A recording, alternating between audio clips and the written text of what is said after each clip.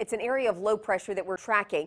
And what needs to happen is some of this convection or wet air, these thunderstorms need to wrap back around the northern side of this low, gets a full circulation, and then it will become a tropical storm. Winds at 39 miles per hour. Right now we have the intrusion of some drier air to the northwest, so we're watching that closely. But as this low continues its move north, it will likely become a tropical storm within the next 24 hours, but still waiting and seeing on that. Tropical storm warnings, though, have been issued for coastal Louisiana, Mississippi, and Alabama. This point, I think the greatest dangers are going to be high rip currents. We're also talking about coastal flooding and strong winds along the coast with very heavy rainfall inland. Here's the track. Right now, as it stands, this will likely become a tropical storm on Friday, sometime Friday afternoon, moving inland into Louisiana late Friday night, passing through Mississippi by Saturday morning, and then Saturday evening into Sunday morning, moving through central and north Alabama. Rainfall amounts have just been updated. I think the bullseye of heaviest rainfall will be right along coastal Mississippi and Mobile Bay,